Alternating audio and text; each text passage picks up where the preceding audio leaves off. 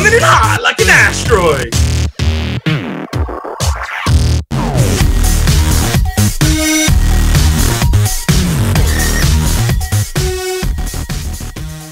Greetings everyone and welcome to this week's edition of Go Control. I'm Sean Seixino and I'm joined here by Todd Riffick. Tonight's segment is the High Five Top 5 List of the Week. Our topic for this evening is our top 5 favorite comic book movies of all time. Booyah! You go first, brother. Oh, nice. Bring it in hot. Let's see. Like an asteroid. Oh. Yeah. I would go number 5, Crow. 5 is number Crow. Number 5 is Crow. That's right. Let's keep rolling. Number Crow is 5. Fix it in post. Fix it. Number Crow is 5. So the reason why I like the movie 5 is the reason why I like the movie 5. Now it's now I guess it's number 5 movie is 5. 5. Yeah. No, the Crow. Okay, so the Crow. So we got the Oh Crow. no, we should just lay it all out. Then we'll choose. Then we can like get into it. Oh, so you want me to just say everything? Let's do it like so that. all right. So because we'll be here for like 5 hours. Yes. We can get ridiculous. Yeah. Okay, so I'll do number 4. So number 5 is The Crow. 5 is The Crow. 4, I would have to say Logan. Damn good one. Logan. 4 is Logan. 3 is Spider-Man: Homecoming. Interesting. We'll get into that in a second. You're damn right. Okay. Yeah. Number 2. Batman. Michael Keaton. Michael Keaton, Batman. Yes. Okay, I'm digging that. I love that. And hold on, I'm really afraid for number 1. If Batman is number 2, it better not be another type of Batman. It could be like Superman or something. Go ahead. Green Lantern 2011. Yes! No, it's yes! not. I knew it. Ryan Reynolds' finest performance, everyone. Finest performance. Not true. But did you know that the director of Thor Ragnarok is in there? He's the guy with the glasses, his friend, when he's like, boom! With the light. Oh, really? Oh, no, that's the... Yeah. Oh, shit. Yeah, I forget his name, though. He did, like, in the shop. Anyway, number 1. The Dark Knight. I'm sorry, I didn't hear that. Number 1. I knew it. What is with you? Oh, God, okay. You guys suck. It's so much dick. No, okay. No one that loves Batman. It's just him. Yeah. I mean, The Dark Knight. Nah, it's a great movie. I can understand. Now, I will say this, though. With all these movies that I just picked, these movies change. It does. I mean, I have multiple movies that will slide into the top 5. I have multiple movies that will slide into the top one or 2. People want to see that beautiful face. Oh, is it 2? Am I going? We're not doing the opening segment. Oh, my bad. The music video here. Oh, Prince.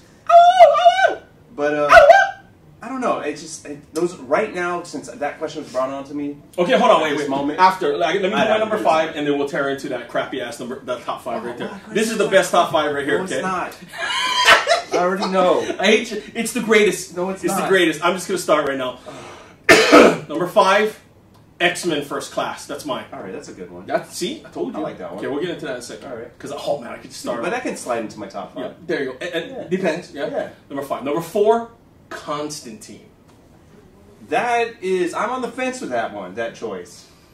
Nobody cares. Stay on the fence while I'm you're going at to stay it. on the fence, but I'll explain why in a second. But go ahead. Number 3, I got you for 3 minutes. 3 minutes of playtime. That's not one. It's not Spider-Man. Bonesaw is ready. Hey, freak show. Okay, I can go on forever. I love Macho Man. And that was kind of a shitty impersonation. Yeah, impersonation. Yeah, that one. That word. Yeah, that word one. of the day. Yeah, word of the day. Impersonation. Am I even saying that right? Yeah, you're saying it right. I'm Now you're making me Dude, second I am guess fried. myself. I'm tired. Number 3, right? Yeah, 3. Okay. Number 3. I would have to go with Batman. And number 3. At number 3. The original with Michael Keaton. The real Batman. See, I had mine higher. With the best Joker ever, Jack Nicholson. Okay, we'll get into that later. Number 2. The Crow.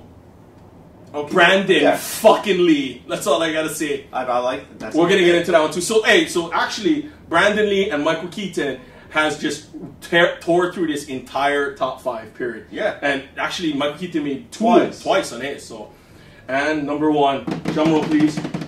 No, drum roll please. I'm afraid of what you're gonna say. Daredevil. Woo!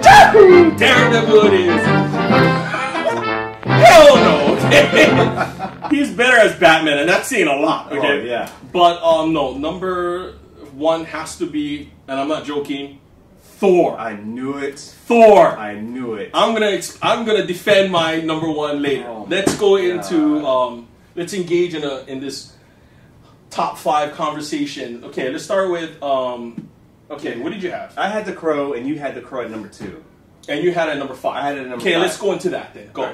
Now, the thing with The Crow is that you could slide that in any number. I'm gonna be honest. Real quick, if you hear a lot of yelling all around, it's because there seems to be a lot of fighting going on downstairs. But anyway, go ahead. We have neighbors. We might take the camera downstairs. Yeah. And we'll go shots over that's a rumble, Royal Rumble right there. So you have The Crow. You have The Crow at number 2. I have it at number 5. Okay.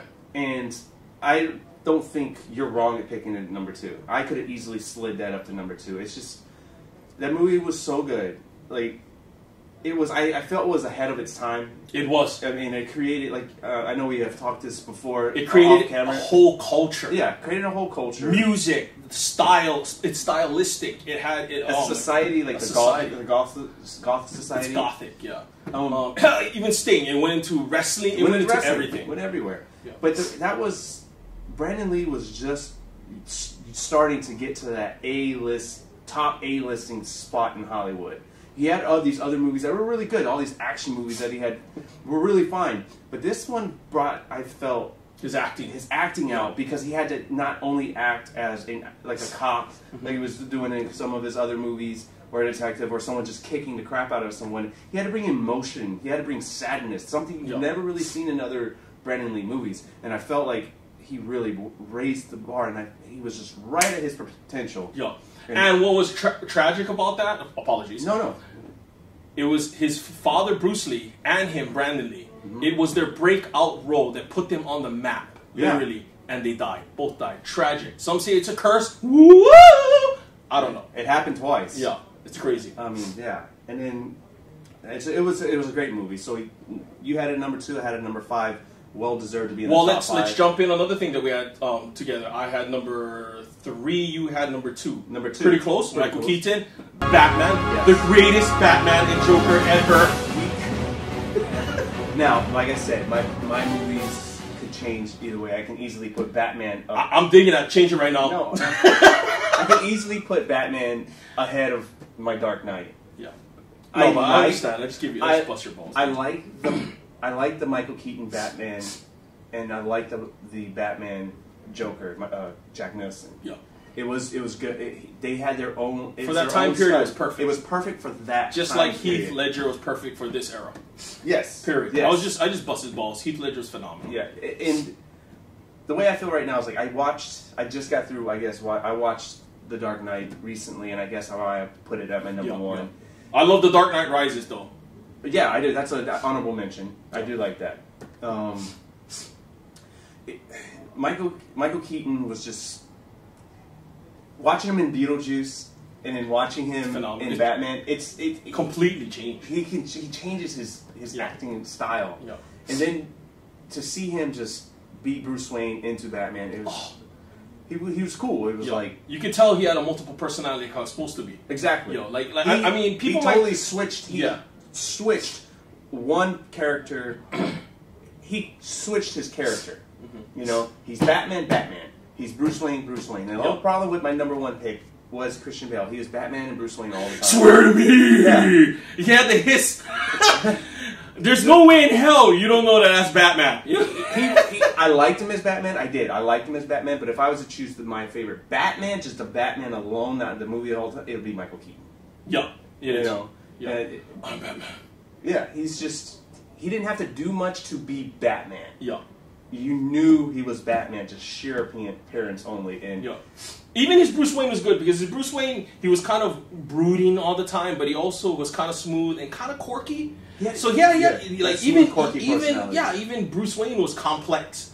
You know, when you look at all the other Bruce Waynes, they're either trying to be a playboy. I mean, don't get me wrong, Christian Bale still was good. Oh yeah, he was great. Yeah. But like I said, when I seen him as Bruce Wayne, I kind of, at times, I kind of got, I mean, he was always, you know, depressed, and I understood, you know, what happened with his parents and so forth.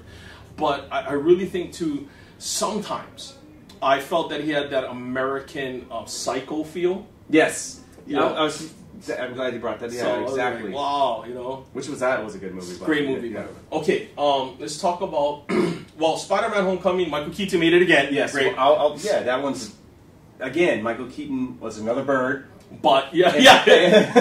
Something about wings with this guy. But he also played the Birdman. Yeah. Which is, yeah. Another great movie.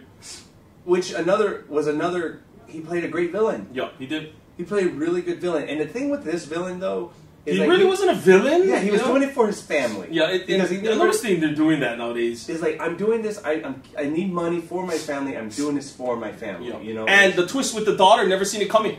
No, that was a good twist. Good man. That was a good twist. I have nothing against African American girls. I should know. You too. We love them all. We are not prejudiced. Women are women, man. Women are women. And his daughter is hot. In a non-creepy way. Fix that in post, buddy. Let's cut that part out, huh? No, let's not. Let's keep that in. No, don't listen to the Rocky to the right of me. Oh my god. But what I liked most about that, and yes, Michael Keaton was a big part of it, is I liked Tom Holland as Spider-Man. Period. That, I mean, Michael Keaton, #2 on that. But Tom Holland, #1. Best Spider-Man ever. Love Tobey Maguire, but he was an adult. Yeah. This is a kid who's not even American. He's from London. He's British, right? He might be, yeah, British. Dude, New York accent. When the fuck were they going to keep it in the New York accent? And on top of that, they kept him in high school where he needs to stay. Yeah, it's homecoming. You start in high school, you stay in high school for a couple of years, and then you break off into your What's the other one? Far Off or something? Or, I thought it should have been Abroad. Spider-Man Abroad. That would be cool. Oh, yeah. But the third one got to be Spider-Man Graduation. Finish the trilogy off. He just goes off. But a great. I mean, he's acting is superb. He fits the part. God, I just wish they had him since the beginning. Yeah, that would have been way better. But it's still a great movie. I mean, I'm glad they finally got the Spider-Man right. Yeah. I mean, I like the other ones, like the Amazing Spider-Man. That was cool for what it was, but this one, Marvel, nailed it. Yeah. And Logan, real quick, just to jump into that, you know, because we want to keep this as short as possible because we have about 5 hours with this. Yeah, we can. But Logan, another great movie. Definitely can. That one goes up and down on my countdown too. I had that on my #4. Yeah, that one can definitely go up and down with mine because it was just the best. I mean, it was dramatic. It was gritty. He got to do the Wolverine he always wanted to do. Thank goodness for Ryan Reynolds opening the door. Deadpool really opened the door for him to do what he wanted to do. Yeah, has that great tone, that really look of the movie that has that Country for Old Men feel. Sicario, Keep It Going. I forget the other one, something over high water. But you know, if you watch the movie itself, like look at the background, look at the scenery, look at everything. Very simple. Very simple. Oh, not a lot of CGI. Not only, and heartbreaking with Patrick Stewart, great acting, you know, I love that. Never get to see Professor X like that, and it's like, but here's the best part about that. What's her name, X-23 or something like that? Yeah, X-23. Dude, what is with these kid actors nowadays? They're phenomenal. Good. Yeah. Ever since Sixth Sense on, it's just been, they've been pouring them out. This woman, this young girl, she's gonna be a young lady soon, they need to keep her. Yeah. And carry it on with her. Yeah, she needs to be in the X-Force for sure. Absolutely. Dude, she was intense. I was like, dude, that's his daughter. And you kind of find out it's not. You're like, oh, man. Well, it kind of is her daughter. It kind of is her daughter. His daughter. Her daughter. Sorry, his daughter. We both can't talk today. Because they use his genes to create it. Yeah. You know, I think so. I'm not sure, but I'll take his word for it. But the movie was great. Yeah. I mean, it was in like 3 different sceneries, and that's all you needed. Yeah. He was in the city briefly, and then he ends up in the desert most of the movie. Yeah. Great. And then in the woods, which was awesome. It had that kind of dealing with the issues of the border. You notice that? It did. Yeah, for that time period because it was dealing with that.